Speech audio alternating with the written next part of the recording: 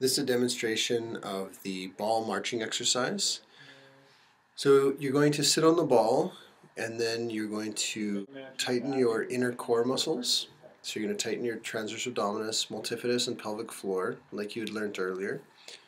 Once these are set, then you're going to keep the feet touching in the middle and then lift one foot off the ground slowly.